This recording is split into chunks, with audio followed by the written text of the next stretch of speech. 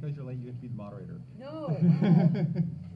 When you've been doing comics this long, you I can think be I've been late. doing comics the least time of all of you. Or maybe you, when did you start We're doing comics? webcomic artists. Why are anybody expecting us to be on time? That's true. I'm not on time. Yeah, I'm always yeah. 3 hours late with all my comics. Are we ready to get started? Sure. Okay, cool. I guess by virtue of coming here last, I get to start off. I feel like the mic. Oh yes. Can everyone hear me okay? All right. Welcome to the Webcomic Veterans Panel. I guess we'll start by going across the table and introducing ourselves and talk. And also, please everybody tell how long you've been doing webcomics. I am Sheenan Garrity. I started out doing a comic called Narbonic in 2000, and I currently do one called Skin Horse. So I have been doing a daily web strip for 11 years now. I had 1 year that I was not doing a daily strip, though, so it's really only 10 solid years of daily strips. You had me beat. I'm Jenny Breeden. I do a webcomic called The Devil's Panties. It's a journal comic. And in October 8th, I'll be on my 10th year of doing a daily comic. So you're the junior member. My name is Christopher Baldwin, and I haven't been drinking for... Wait, which panel is I've this? been Wait. sober I started doing webcomics in '96.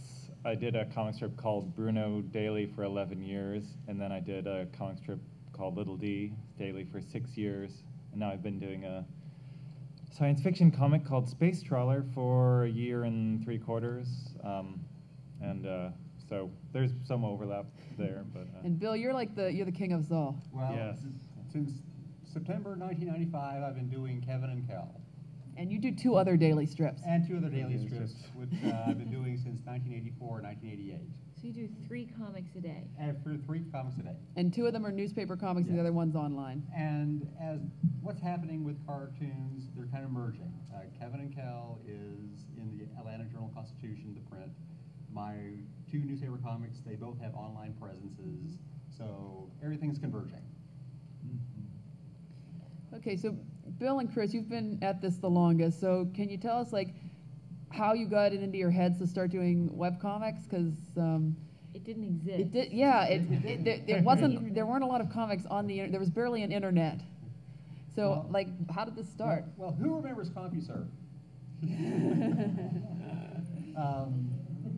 I was doing 2 newspaper strips, but there's a problem with doing long stories in newspaper comic strips because people don't have that day's strip in front of them. The previous day's strip in front of them is already in the recycling. They only have that day's strip in front of them. So to do a long story, the readers have to have access to the entire story, or else they get lost. That's why with newspaper story strips, they go on for months and months, and maybe one thing happens, because you're always having to recap. But when I went on CompuServe, I realized that you can have archives of a strip. And if you have an archive, the reader has all of the strips. And then you can do longer stories, and you not have to endlessly recap. Because if a reader misses a day, they just go click on the previous one. But this is great. I'm going to start a new strip, even though I'm doing 2 others. No one put me at asylum at the time. So I created Kevin and Kel especially for the web, just to take advantage of that. Did you see any other comics online before you decided to start doing one? No. There were. There was Dr. Yeah, Fun. there were other, yeah. Some terrific ones. So I'm not the first by any means, but I was just taking advantage of this new ability to tell stories. How about you, Chris? Well, I started Bruno in college, and I did it for a couple of years, and then I wasn't sure what to do with it. There was sort of a starting syndicate that kind of picked me up, and nothing happened. And so I was sort of wondering if I should continue it, what I should do next. And I didn't own a computer. I was working at washing dishes or something, and I had a friend in California in the computer industry, and he had a website. And he had no content because he was he was a computer geek. He wasn't an artist at all. And So he wrote me and he said, well, I would love to put your comic on my website. So I would draw the comic and I would go to Kinko's and photocopy it and then snail mail it to California where he would scan it in. And every now and then I'd rent some time at Kinko's to go online to see what it looked like on the website. But and I did that for a year or so before I then got like a better illustration job, and I got a computer and was able to, scan it in myself and By the take way, care I of did it. exactly the same thing. Because the stuff I was doing on CompuServe, I was sending to Doug Pratt, who ran the CompuServe Funnies forum. I would take it to Kinko's, get a photocopy, I would snail mail it to him, and he would do the scanning and put it on the comics forum. So you guys had a webcomic before you had a computer. That's pretty Yeah. amazing. Yeah. Dude, that's something. Yes, I came along late enough that I could be inspired by those who came before me. I used to draw, like so many web cartoonists, especially in the 90s, I started out doing a comic strip in my college newspaper. Actually, I had one in high school as well, but then in college I did a regular strip. And I enjoyed doing comic strips so much that by the time I got to the end of college, I was feeling bad that I wouldn't be able to keep drawing a comic strip. And then some of my friends said, look, there are comics on the internet. And they showed me some web comics, and like so many people, my first thought was, oh, I can do that.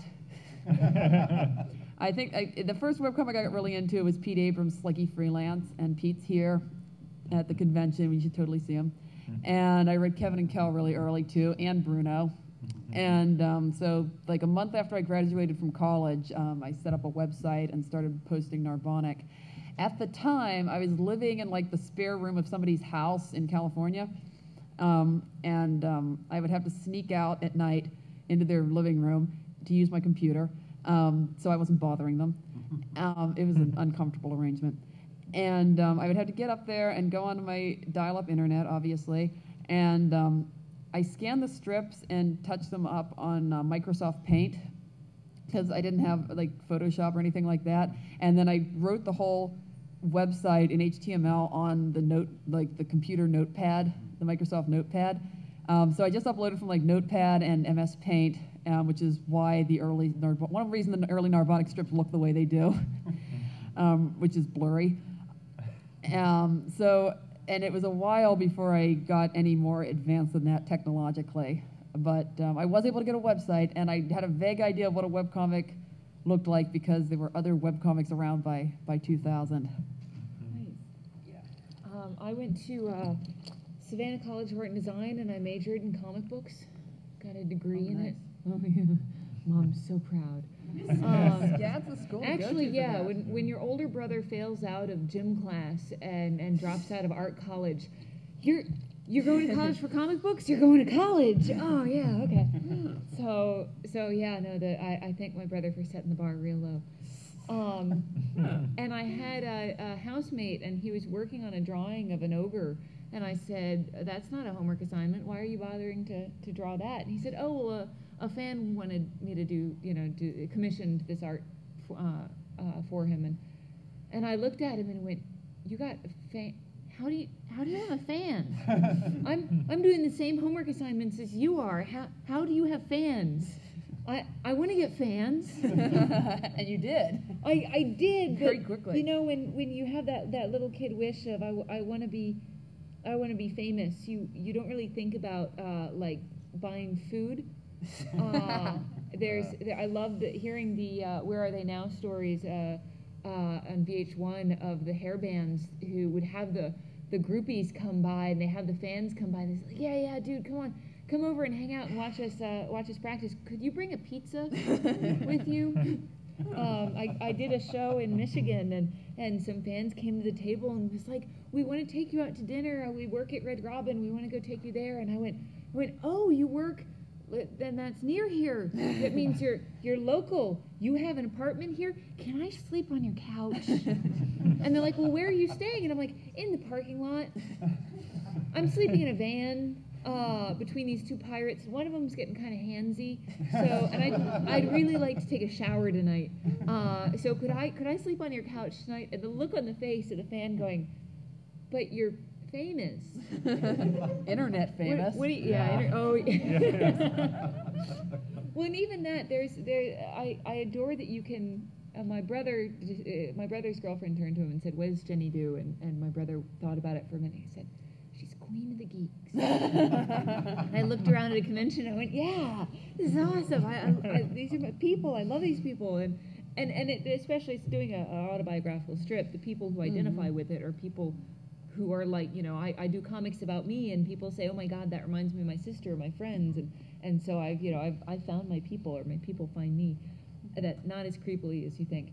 And it's this very odd. I saw in so They Might Be Giants came and a friend did an interview with them at the local small indie radio station. And when they were leaving the radio station, there was a couple of kids there with getting their autographs. Hey, will you sign my CD?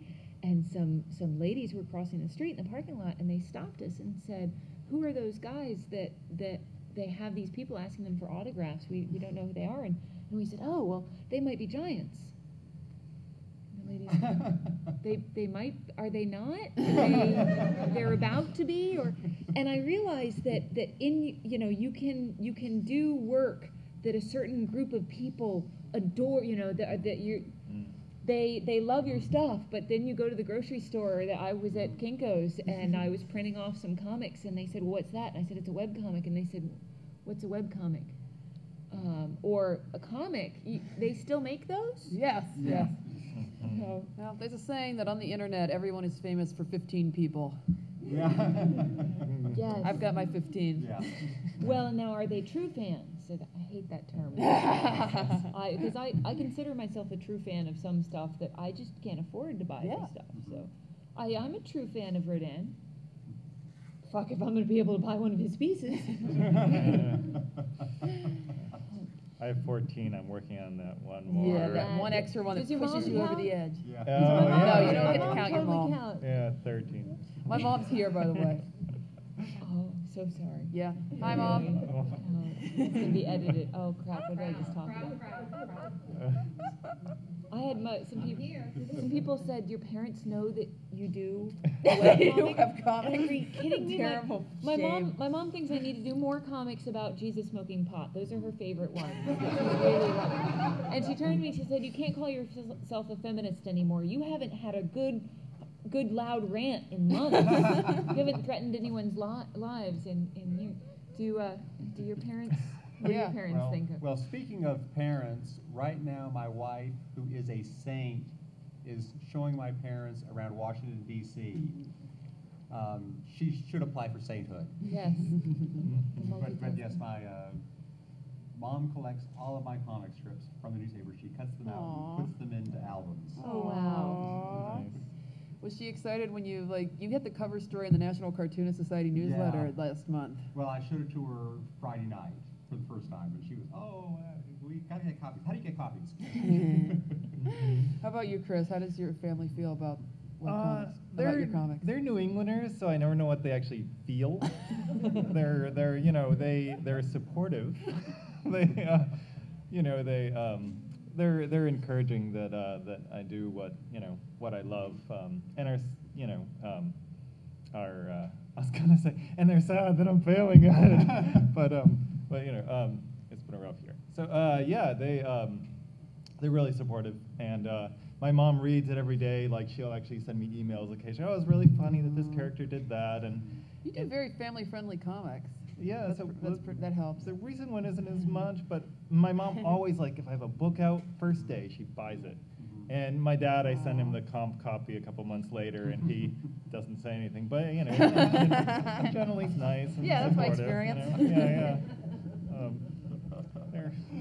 They're okay folk, I guess.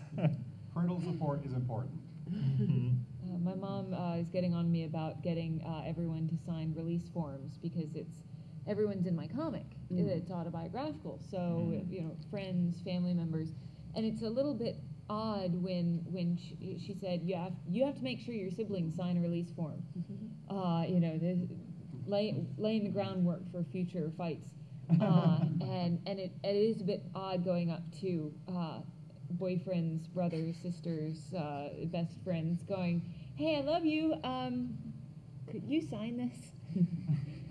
this release form so that I can keep you in the comic, and if bad things ever happen, don't get sued. Yeah. Speaking of which, Jenny, you were like one of the earliest like autobiographical web cartoonists. I doubt it. Yeah, like how did you get the idea of doing that? In college, I would, if something funny would happen, I'd do a little cartoon about it. We went and with some of the earlier comics of the dorm life, and getting the care package from my dorm room's roommate's mom, who would send us pixie sticks, the can version of icing, and rum. And every once in a while, we'd find ourselves playing cards at 5 a.m. going, if we were in crew, we'd be getting up right now. Doing little cartoons about that. And it was actually, the autobiographical strip came first, and then somebody said, hey, you should put that on the internet as a webcomic. And I said, what's a webcomic? And it was a way to keep drawing every day. And it wasn't until about 2006 that I was like, oh, I could sell things and make not a living wage, but an income. And yeah, when I graduated from college, I realized to be an artist, I either had to get used to being poor or become a professional waitress. And it is that, okay, either I do the job that makes the paycheck and has dental and everything, and not really like what I do 8 hours a day, but then have the car that works and health insurance and things like that, job security. Or I could work 15 hours a day at the thing I love and eat ramen and maybe see if I can bum off my mom's health insurance for a little bit longer. And so there is that kind of, and you really start, at least I've started to appreciate, dental. Yes, And I would like that. But I do know how to change out a garbage disposal myself. I just went learning. I just went to the dentist for the first time in 10 years. No, not being able to pay the plumber. Oh, right. So, yeah. Did you get ranted at? I went to the dentist for the first time in 10 years, like a few weeks ago. But no cavities. Yeah. You could have Very saved that exciting. money going to the dentist. But I have to go back in a month to get extra cleaning because I couldn't get all the plaque scraped off in a single session. So they're making me come back. But other than that, they work. The teeth work. Instead of having dental care, I just drink a lot of milk. I figured that would work. Yeah, I figured that would work as a cheap substitute for a dentist. So actually, one thing I'm wondering about you two elder statesmen over here. The men's room, we call it. Yeah, it's over here. Is it, you got started before there was a lot of like preconceptions about what webcomics were, what they were about. Around the time we were starting, there was definitely an idea that there's a lot of like geeky stuff in webcomics, a lot of I obviously did like a science fiction comic, a lot of science fiction and fantasy, the classic two gamers on a couch genre. But you guys kind of started before that, and your comics are very different than that. You have like a sort of slice of life, like it's it's fantasy and that it has anthropomorphic animals, but it's Well, that was the whole reason for me to, because I said I wanted to do longer stories, and what I wanted to do longer stories about was about people coming together, which is about what the theme of Kevin and Kelly is, a rabbit and a wolf who have a very blended family, including their own offspring, a carnivorous bunny. But I wanted to show a working marriage that where the husband and wife aren't at each other's throats the whole time, that it's a loving, supportive marriage, and in a way that showed how they had to overcome differences to get to that point. And at the time, I wasn't thinking of doing a webcomic. I was thinking of doing something that was inspired by Pogo. And then when the light clicked on when I came on CompuServe, and it said, hey, you can have archives, then it all came together. I can take this concept that I have, I can tell long stories with it on the web, and the two melded. That's how it came to be. And Chris, you've done several comics now, and they're all like very different, and they're very different from your standard webcomics. I mean, Bruno, there was definitely nothing else like Bruno when like I started reading comics webcomics around 2000. Still isn't. There still isn't. It's the only strip like that. Could you like explain what Bruno is?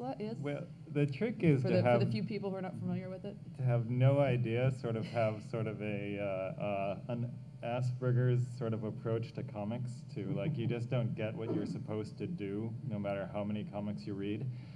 So with Bruno, it was. I mean, I was inspired that there's no strong female leads in comics. There was Kathy, for better for worse, Sylvia, and Dykes to watch out for. And I really liked them. I had a lot of strong, intelligent female friends. I was like, this is dumb. So I thought, oh, I'll do my own.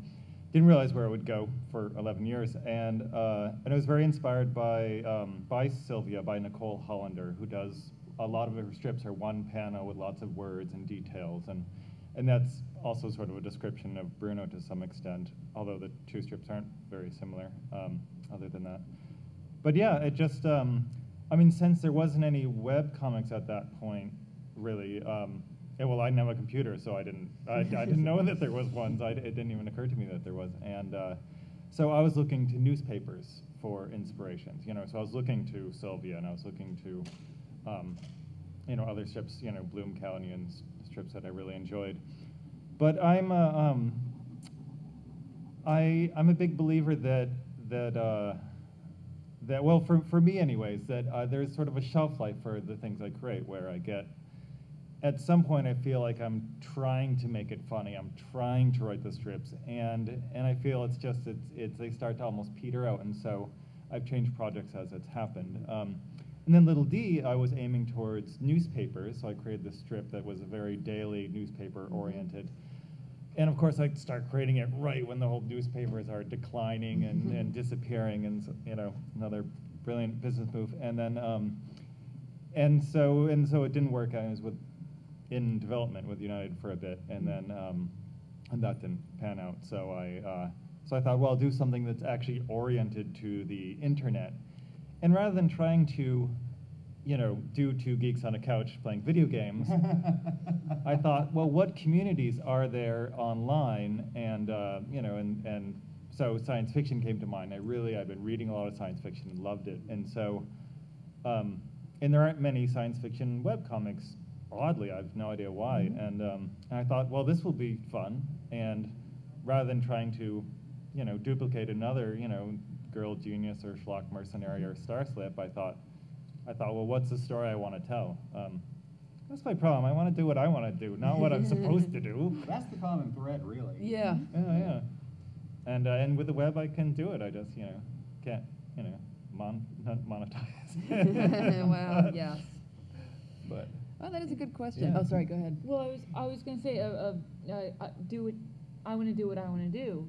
And especially on the web, I realize that to get published, I don't draw like Marvel or DC or Image or even a lot of the indie stuff. And so I have to do, I post it online because I don't really conform to anybody else's genre. I don't have an editor going, who's your target audience? Yeah. I had a convention where I had a 16-year-old girl with green hair say, oh my God, I love your comic, it reminds me of me and my friends. I had a housewife come by say the same thing. I had a biker with a big, long beard say the same thing. And when I had a big football player guy come up with a baseball cap, and he comes up to me and goes, I really like your comic, yeah. Everybody in my dance troupe reads it, they really like it. I have no idea who my target audience is. And on the best thing about webcomics is that you have a direct communication from the artist to the reader, that there is nobody in between, no editors, no publishers, and the worst thing about webcomics is that there's a direct communication between the artist and the reader. And there is a balance, because the internet is a wonderful and terrifying place. that I think that I myself have also used the internet of that. my boyfriend used the term keyboard courage. Yes. That things are said on the internet and done on the internet that nobody would actually do or say to your face or in real life. And so on one hand, people do take liberties with, I've been reading this comic every day for 6 years, and so it's a part of me, so I have a feeling of validation of telling you how it needs to be. And I think there was a writer who said that she had readers come up to her and say, "You're writing it wrong." Yes. You're not, that's not what they would do. Yeah. And there is a certain balance of you do what you want and you have these, and on the other hand, I am influenced by the readers of they loved one of the characters that was a fly-through, and they loved her so much that she, I had her come back because she would have just, puttered out because I didn't think she was that interesting. But the rest of the community went, "Oh my God, that was awesome! Yeah, do that." And on the other hand, I did a character that I loved and thought was so brilliant, and nobody cared. So that one puttered out.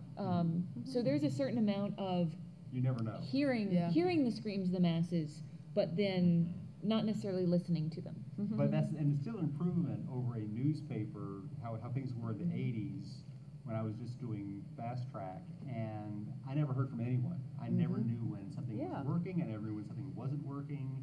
I was literally flying blind. I love getting the feedback, Yeah. even when it's bad. Yeah.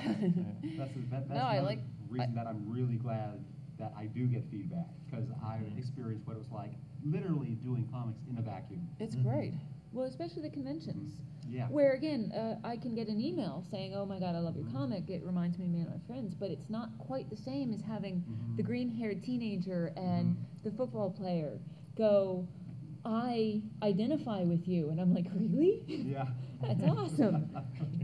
And it's this community that is in high school. Anime was just starting for me. I don't think I want to tell you what year I was in high school. And to go to a convention where you were the only kid in your high school that's interested in this small genre, and you go to a convention and there's hundreds and sometimes thousands more people who like the same thing you do. So I do see that artists who are working in a vacuum and they come to the convention and go, "Wait, you mean the number on that hit counter actually represents something?" Yeah. Represents a person. Wow. It's amazing. Now, how do you guys deal with the positive is amazing, but unfortunately the way that humans are rigged, we remember and recognize negative. It's a survival instinct of, when the rabbit runs through the field and the hawk swoops over and scares the crap out of the rabbit, the adrenaline kicks in and makes you remember, don't go into that field because the hawk is there. So unfortunately, when you get the email that says, "You suck," Yes. That's the modern you know, equivalent of you're the a- hawk, is somebody calling you a dick on the internet. oh yeah, then you, unfortunately, you remember that a lot more than you remember the 50 other emails going, "This is awesome." Oh, yeah. So how have you guys learned to? Basically, learning to take the good with the bad, because, like I said, for about 10 years, I did a strip in a vacuum, a literal vacuum. I would get maybe one letter in the mail, in the snail mail, a year. That was feedback. So I did say, okay, if I'm going to go this route, go on the internet, I'm going to get feedback, both pro and con. It's still better than what I had before. So when I get the "you sucks," I say, well, that's part of the game. Aw. Gosh, you're so positive. Because the other option is to just stew on it. That's what I do. I in high school I had a English teacher who was very, very liberal with the red pen. The whole paper, he just cover it, and at first it really upset me, and then I realized that they were all just suggestions. And I recognized he was an intelligent guy, so I'd say, "Oh, he thinks this sentence isn't working. Why?" And I might not take his suggestion, but I would, look for other, to see what his issue was, and if there was ways I can improve it so it would address that issue as well. And so I got very used to getting, in doing freelance for years, you're used to people saying, "Oh, no, just redo this, I don't like it." And you just have to be like, "Okay, Yeah. you're paying me." But interesting, that's taken me a little while, an interesting thing is I have open, people can post responses to the strips when I post them. And sometimes people are like, "Oh, that was really dumb," you know. And I'm Yeah, like, that's rude. People just say Yeah. that to you. Well, not quite like that. It's they're like, that was a not very intelligent thing you did. I have a very sort of high-minded audience here. But the thing that I've learned is if I disagree with them, suddenly there's this argument, or other people come to my defense, or whatever. And so I realized I've been really practicing writing comments and reply, because like I don't care. I'm like, okay, you don't like it, that's okay.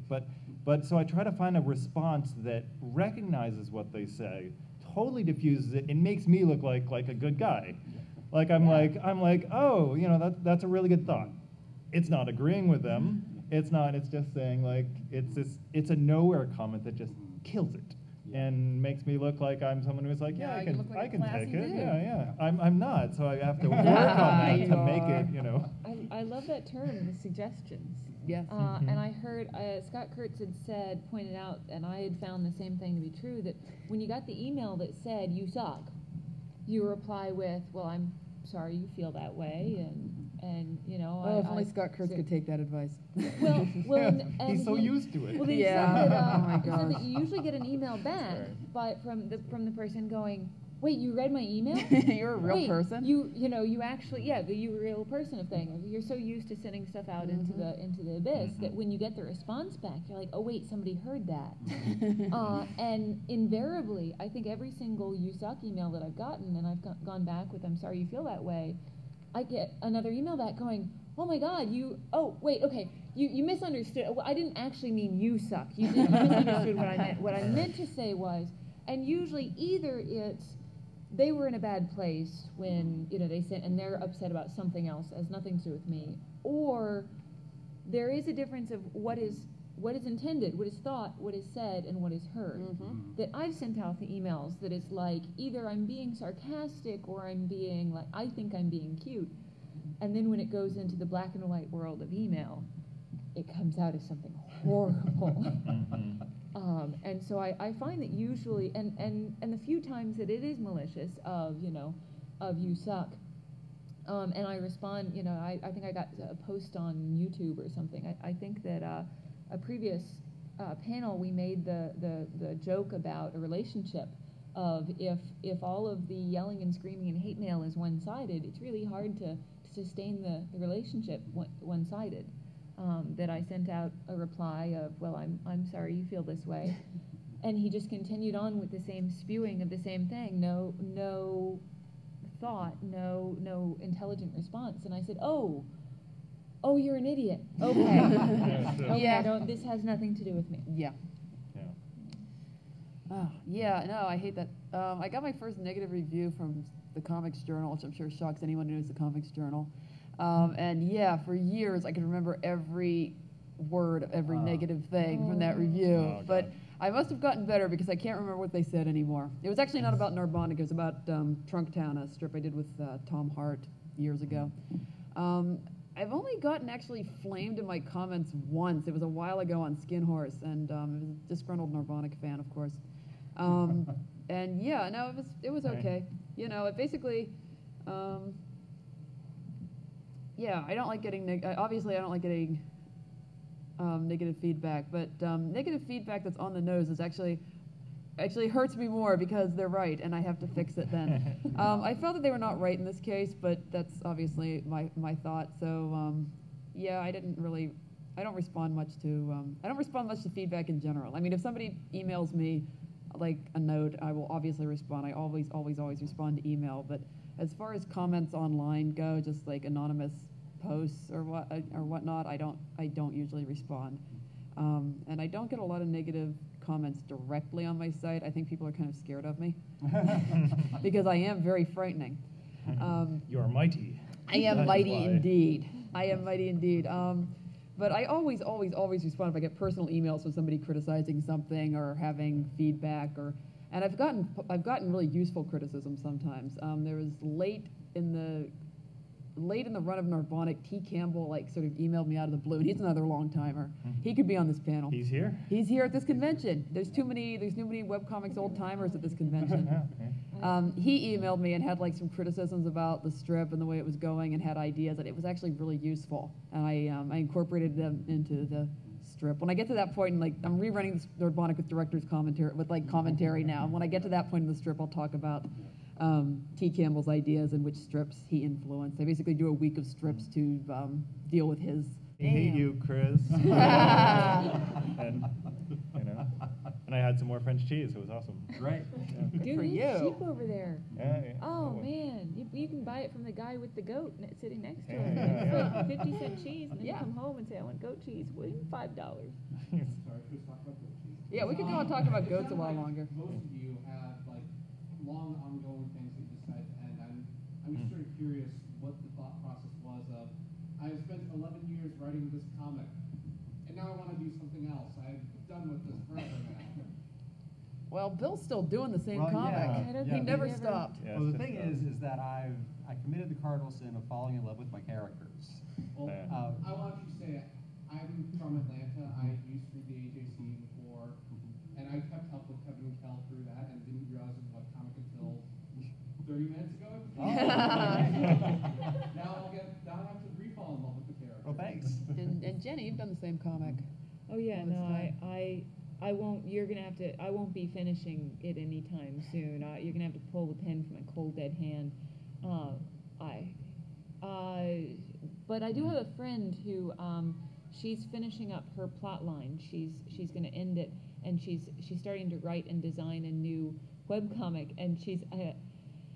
I don't know if it's skeevy so much as survival, that she's designing a webcomic, and now that she's done a webcomic, she's designing characters in the webcomic that will be easily marketable. That's what I should have done. She's designing one character so she can make chibis and plushies of it and make merchandise of it. And so on one hand, the artists are being aghast and going, how dare you turn it into consumerism and it's not true art. And she's Go, like, yes, girl, but go for Yeah. it. Yeah, No, we'll yeah, do no. it. she has to buy diapers. So Yeah. she's like, no, how can I do a webcomic about golfing and doctors? Yeah, it. and cats. So I've been there. How about you, Chris? How did you end your strips? Well, I tried to. I mean, there wasn't really a storyline for Bruno or Little D, so I found like something that felt like a good, satisfying ending. I brought in all the secondary characters. Yeah, I remember that. Yeah, and it was. I mean, like Bruno, it just felt like I didn't have anything more to say really for the characters. That it was just going to be tired and dragged out if I didn't wrap it up. And the same with Little D. It was. In the beginning, every week, I was like, that's funny and blah. And then, like, after a few years, I'm like, what's funny? Let's see. It's autumn. That means they're raking again. I've done raking with a wheelbarrow, with what do I do now? And I'm like, okay, it's time to move to a new project. And my new one actually has a plot. It's a planned 3-year project, so that'll be Yeah, easy. my Narbonic had a planned story arc to it, so I just ended it when the story was over. Which I thought it was going to be 5 years, and it ended up taking 6, but it ended up pretty much the way I wanted it to. Yeah. One thing I've been careful of is not getting into a situation that I can't change myself out of it. Like, I don't keep the characters in a situation where I would just run out of gags. I keep throwing new stuff at them. They probably hate me for it, but it keeps the strip fresh. Yeah, rather than coming up with a new strip, reinventing within the Yeah. strip. Yeah. Yeah, creating new character. I created a new character in Fast Track last year named Bethany, and people just seem to love her. They just come to my table and go, I love Bethany. Nice. Questions, comments, Yeah. concerns? Yeah. Yeah. You. Okay. Right there. I'll get to go next. How does the prospect of success of the prospect of financial success of the strip affect what risks you're willing to take and so forth in either starting new strips or plot lines and so forth, if at all? I've never been financially successful, and it's never impacted any of my decisions. Well, that may be why I've never been successful. I don't think in terms of those. I kind of do 3 PG-rated strips. So I think in terms of will this fit into a PG-rated story? I don't really think in terms of finances. Yeah, I worry about that actually, because like none of my strips are PG rated. They're not really filthy or anything, but they do have like adult situations. Naughty bits. Not even, barely. Skin Horse has more naughty bits than Narbonic, but it's still not very naughty. But it's still, I mean, they're still, and beyond that, they have adult characters with adult concerns, and they're not really interesting to all ages. I do kind of wish I had an all ages comic like Chris has and like Phil has, especially like Chris has, because I love Little D. And I'd like to do an all-ages comic, especially so that when I'm at cons and people come by with their kids and say, "This has cute characters. Should I read it?" And I say, "Probably not, because there's gay sex in it." I tell the kids that it's about taxes and cleaning your room. It's boring. It's very good. It's for mommies and daddies. Yes, but I would like to do an all-ages strip at some point, just because it would be an interesting challenge, and it would be an interesting audience to reach. Narbonic babies. Yeah, Yes. well, I did Little Mel, but Little Mel is not even like all ages appropriate. It very quickly started getting ridiculous and violent and Yeah. So that's yes, Mel. and it's Mel. Yeah. When I created Bruno, it was just because I didn't really know what I was doing, so there's no marketing thought in that in the college newspaper. But Little D, I was aiming towards newspapers, and it was either the third or the fourth attempt I had at creating a strip I thought would be good for papers before I, played it out for a while, and then. So that was the marketing that went to that, is would this work for newspapers? Would this be funny, all ages kind of things? And then Space Trawler, I did think, I was like, well, what's something I want to do that also would work well online, that I could, there's science fiction communities where I can link up with, there's science fiction conventions, so that I would be able to market it, but I wasn't thinking any more specific than that, I guess, so. I think you and I need to go for the Hugo Award next year. Yeah. The folios Folios are withdrawn. down. Folios have officially withdrawn after winning 3 years in a row for Girl Genius. So this is our Yeah. year. Come on, next year, our Yeah. year. Yeah. Because we Well, both do sci-fi comics. Our goal should be to get nominated, because Schlock Mercenary will Schlock win. Mercenary gets nominated every year. Well, it's but going to win because it's bigger. It's based on popularity. He has this bigger year, numbers. You need He has to bigger numbers. try, He has try bigger a numbers. bit. Don't give up. He's here. We're here. Don't give He's up. got it in the bag. We'll try. We'll try. Yeah, we've got the love. we do. Yeah. Campaign. That's right. No, there's I apologize. I have no segue. That's okay. No, I think isn't it more like that? Yeah, Yeah, lean forward. Wrong segue. The as far as marketing and the consumerism and the how money has an impact in it. What's kind of the catch-22 that I'm starting to see with webcomics is that it's mostly created by the artist. The artist is running the site, Yeah. the artist creating it. The artist mindset isn't very conducive to the business side of it, the numbers, the bookkeeping. And I always saw my father was an artist and my mother was the manager. And I kept seeing all these other artists who there was the artist and then there was the manager. And so I was really trying to find a manager that I could pay in nookie. Yes. Because you didn't really know. You need that. There's a ton of different ways of Actually, Howard Taylor of Schlock Mercenary has that. Well, he started out out in business and then he went to art. His so wife has taken over a lot of the business Well, stuff no, because it's too huge now. Because we're trying to the artists are now trying to learn business and I was just worried about drawing the comic and getting it updated and I hadn't quite figured out. I did merchandise, but that's a whole lot of taking the inventory, printing the stuff, and then hauling the stuff. I stuff my own envelopes and take my own orders and do all the shipping, and there's only so much that you can do, so much of the income. And so now I've got this boyfriend who he figured out ad revenue for me, which I had tried but didn't understand it enough because it was based in the site has to be text-based so that the advertisers can search for you, because if you do a Google search, Google can't see images. So if you have a whole bunch of pictures of kilts, guys leaf blowers. the stores who sell kilts don't know that you have a comic about kilts. And so you have to figure out the text to put kilts in the text so they can see that your site is about kilts, and then they know to buy advertising on there. And that was a whole, and there's a trick with advertisers and stuff that I couldn't wrap my brain around. So he did it for me. And he also figured out, he's figuring out all of the details of the coding and stuff, and he found out like buttons, Facebook like buttons, Twitter like buttons. For the first time ever, I am getting paid for doing the comic. Wow. Yay. Which it used to be, you got paid for selling books. Yeah. You got paid for doing extra stuff. You got paid for doing, I think they're selling books, making T-shirts. You got paid for being a retailer. Mhm. You didn't get paid for drawing the comic. The comic was free, it was advertising Yeah. for the merchandise. So for the first time ever, I was getting an income that I didn't have to do anything other than drawing a comic, which that's all. And then with the like button, that had more people, if the comic was good or funny, more people came to see it, and I got more advertising revenue. Smart. For the first time, I got paid for doing a funny comic, which didn't happen before. So suddenly I had this new incentive of, not only do I have to do a comic, I have to do a good comic. So you get paid more. And so I had this positive Great. reinforcement for, if it's funny, I'll get paid. And I get an upgrade to the ramen with the dried With a flavor vegetables in it, with the extra flavor packets, and oh yeah, I get the miso soup with the dried noodles, not the noodles, the onions in it.